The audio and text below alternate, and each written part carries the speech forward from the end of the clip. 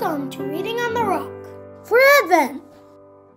Good evening and welcome back to Reading on the Rock for Advent here at Covenant United Methodist Church. My name is Ann Kemper and I'm pastor here at Covenant. And this time of Reading on the Rock, it's where we read a book that has a special meaning for this time of year. And tonight's story is about giving to one another. And so I hope you enjoy this story this evening, because I know I will. Hi, I'm Miss Rebecca with the story part of our program, and reading for us tonight are Miss Sheila and Mr. Ermay. Welcome and thanks for joining us tonight. Thank you. So in our stories so far, we've learned 3 ways to give: by doing something for others, by giving things, and by using kind words. And all of these give us a very special feeling. Tonight's story will show us a 4th way we can give, and that is giving something that you have made or grown yourself. We'll hear about 2 sisters who wanted to surprise each other with gifts they had grown, and only Mama knows the secret. The story will be special because we're going to hear it in 2 languages. Miss Sheila will read the story in English, and then Mr. Ermay will read the story in Spanish. So listen carefully to the words you know, and enjoy the sounds of the words you don't know yet. And let's get into it. Our book today is Don't Say a Word, Mama. No digas nada, mamá. It's written by Joe Hayes. Ilustrado por Esaú Andrade Valencia. And published by Cinco Puntos Press. Rosa and Blanca were sisters, and they loved each other very much. If their mother sent Rosa to the store to buy flour for tortillas, Blanca would say, "Wait, Rosa, I'll go with you." If their mother told Blanca to sweep the sidewalk in front of the house, Rosa would say, "Wait, Blanca, I'll help you sweep." Rosa y Blanca eran hermanas que se querían muchísimo. Si su mamá mandaba a Rosa ir a la tienda para comprar harina para hacer las tortillas, Blanca decía, "Espérate, Rosa, yo te acompaño." Si la mamá le decía a Blanca que barriera la banqueta frente a la casa, Rosa decía, "Espérate, Blanca, yo te ayudo."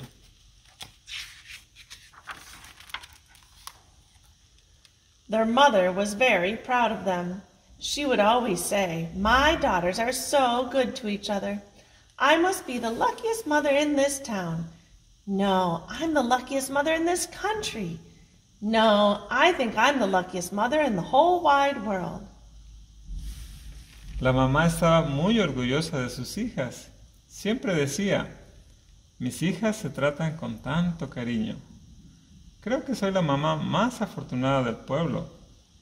No, soy la mamá más afortunada del país. No, soy la mamá más afortunada de todo el mundo." When Rosa grew up, she got married. She and her husband had 3 children. She lived with her family in a little house just down the street from her mother. When Blanca grew up, she didn't get married. She lived alone in a little house just up the street from her mother. Cuando Rosa ya era grande, se casó. Ella y su marido tuvieron 3 hijos. Vivía con su familia en una casita un poquito calle abajo de su madre. Cuando Blanca era grande, no se casó. Vivía sola en una casita un poquito calle arriba de su madre.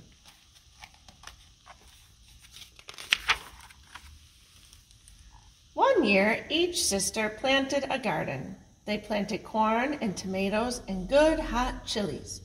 When the tomatoes were fat and ripe, Rosa helped Blanca pick the tomatoes in her garden. Then Blanca helped Rosa pick her tomatoes. Un año, cada hermana sembró una hortaliza. Sembraron maíz y tomates y buen chile picante. Cuando los tomates estaban gordos y rojos, Rosa ayudó a Blanca a recoger los tomates de su huerta. Luego Blanca ayudó a Rosa a recoger sus tomates.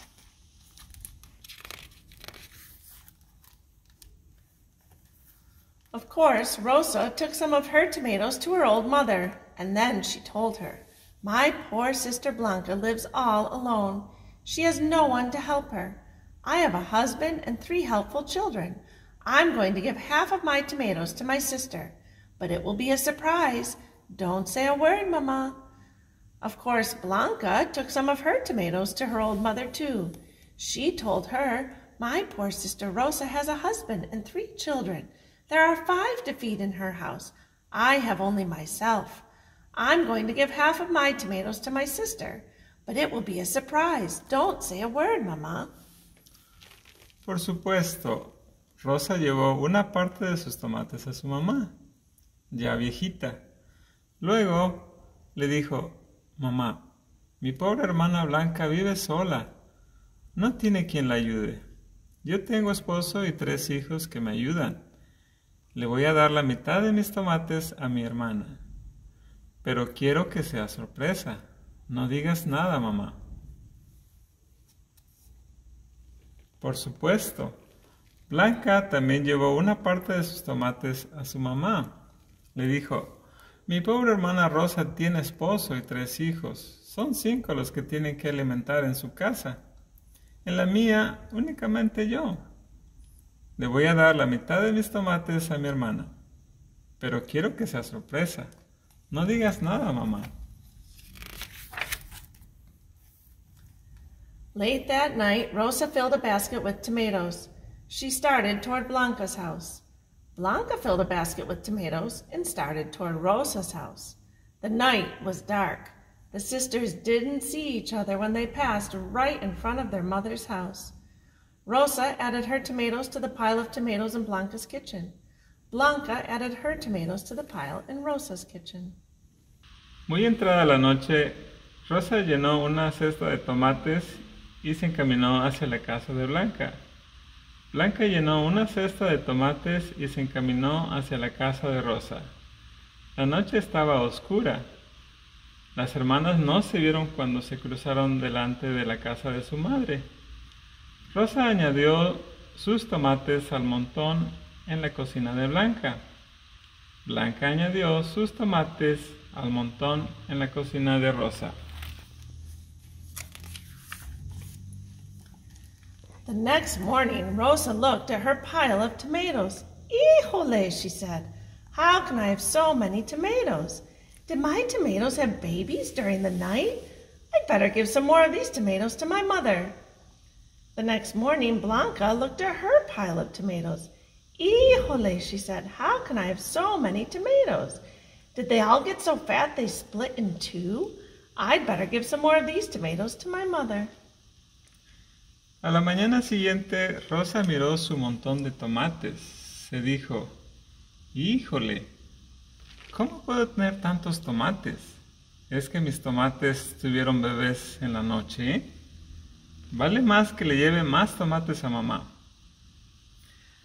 A la mañana siguiente, Blanca vio su montón de tomates. Se dijo, híjole, ¿cómo puedo tener tantos tomates? ¿Es que se engordaron tanto que cada uno se partió en 2? Vale más que le lleve más tomates a mamá. Mamma now had a very big pile of tomatoes in her kitchen. She shrugged her shoulders. Oh, well, she said, you can never have too many tomatoes. La mamá ya tenía un montón muy grande de tomates en su cocina. Se encogió de hombros y dijo, bueno, no se puede tener demasiados tomates.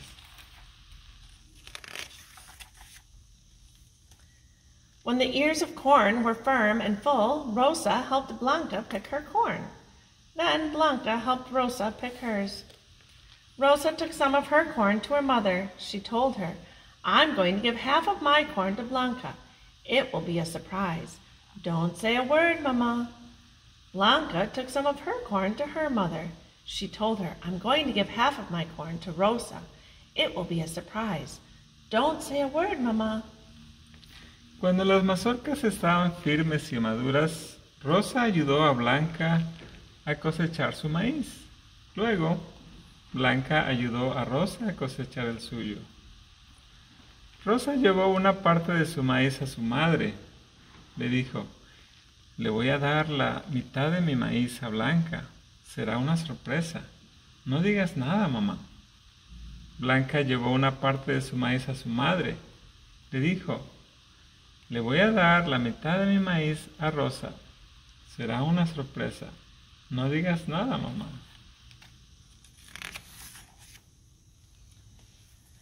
Each sister filled a basket with corn. That night, Rosa went to Blanca's house. Blanca went to Rosa's house. The night was dark. The sisters didn't see each other when they passed right in front of their mother's house.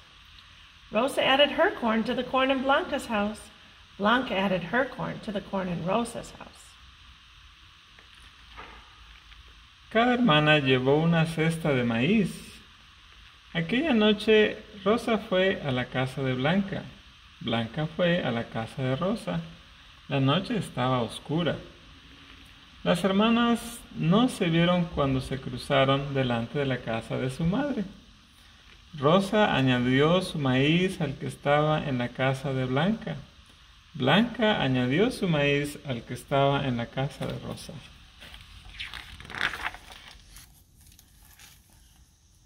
The next day, Rosa said, "Híjole, how can I have so much corn?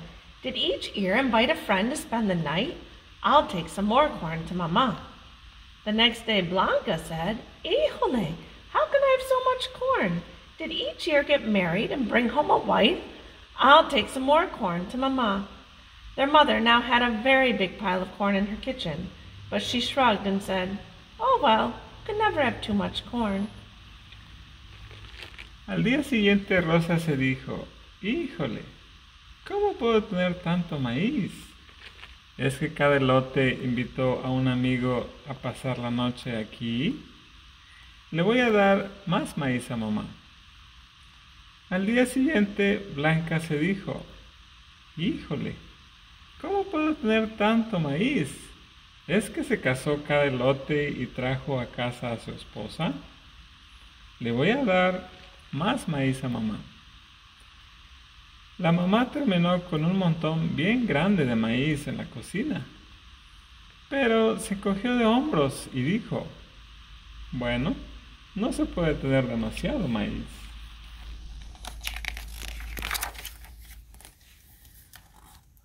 When the chilies turned red and hot on the plants, Rosa and Blanca helped each other with the picking. Rosa took some of her chilies to her mother. "I'm going to give half of my chilies to Blanca," she said. "Don't say a word, Mama." Blanca took some of her chilies to her mother. "I'm going to give half of my chilies to Rosa," she said. "Don't say a word, Mama." Cuando los chiles se volvieron bien rojos y picantes en las matas, Rosa y Blanca se ayudaron con la pizca. Rosa llevó unos chiles a su mamá. Dijo, le voy a dar la mitad de mis chiles a Blanca. No digas nada, mamá. Blanca llevó unos chiles a su mamá. Dijo, le voy a dar la mitad de mis chiles a Rosa. No digas nada, mamá. That night, each sister filled a basket with chilies and started toward the other one's house. The night was dark. The sisters didn't see each other when they passed right in front of their mother's house. But... Aquella noche, cada hermana llevó una cesta de chiles y se encaminó a la casa de la otra. La noche estaba oscura. Las hermanas no se vieron cuando se cruzaron delante de la casa de su madre, pero... Suddenly, the sidewalk lit up like 1,000 cameras, all flashing at once. There were light bulbs in the trees. There were light bulbs in the bushes. There were light bulbs on the porch. Light came pouring out of the windows of the house. And out of the door of the house came Mama, banging the bottom of her pozole pot with a big wooden spoon. De repente, la banqueta se iluminó como si 1000 cámaras soltaran su flash al mismo tiempo. Había focos en los árboles, había focos en los arbustos, había focos en el portal, luz brillante salía de la ventana de la casa. Y de la puerta de la casa salió la mamá dándole al fondo de su pozolera con una cucharona de madera.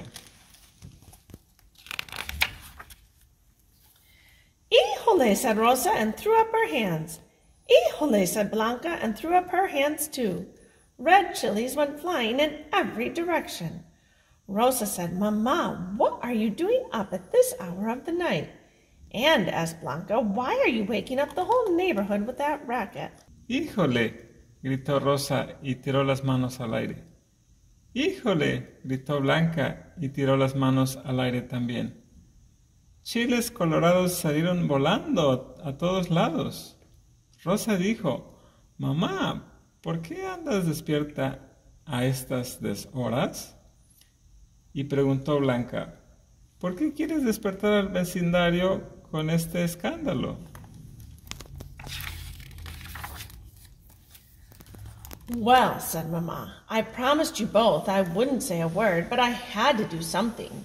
You know, you can never have too many tomatoes, and you can never have too much corn. But what was I going to do with all these hot chilies? What are you talking about? Asked the sisters, and then each one noticed the other one's basket. They figured out what had been going on. Rosa laughed and said, Now I know why I still had so many tomatoes. Blanca laughed and said, Now I know why I had still so much corn. Bueno, les dijo la mamá, les prometí a las dos no decir palabra, pero tenía que hacer algo, porque ya saben que no se puede tener demasiados tomates y no se puede tener demasiado maíz. Pero, ¿qué iba a hacer con tantos chiles picantes? ¿Qué quieres decir?, le preguntaron las hermanas. Y luego cada una se fijó en la cesta que llevaba la otra. Se dieron cuenta de todo. Rosa se rió y dijo, ahora sé por qué me quedaron tantos tomates. Blanca se rió y dijo, ahora sé por qué me quedó tanto maíz. Mama laughed and said, And now I know why I always say, My daughters are so good to each other. I must be the luckiest mama in town. No, I'm the luckiest mama in the country. No, I'm the luckiest mama in the whole wide world. Mamá se rió y dijo, y yo sé por qué siempre digo, mis hijas se tratan con tanto cariño. Creo que soy la mamá más afortunada del pueblo. No, soy la mamá más afortunada del país.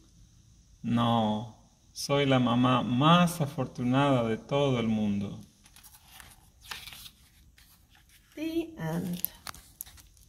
I hope you enjoyed the story for this evening and the times that we've had that we can share with you throughout Advent. And so I wish you a very Merry Christmas as we go forth into the rest of this season. But let us pray at closing on our time together. Thank you, God, for the special feeling that we have when we give. And thank you for giving us Christmas and for your very special gift, the baby Jesus. Amen. Reading on the Rock is presented by Covenant United Methodist Church in Rochester, New York. If you like Reading on the Rock, please give a donation on our website, covenantroc.org.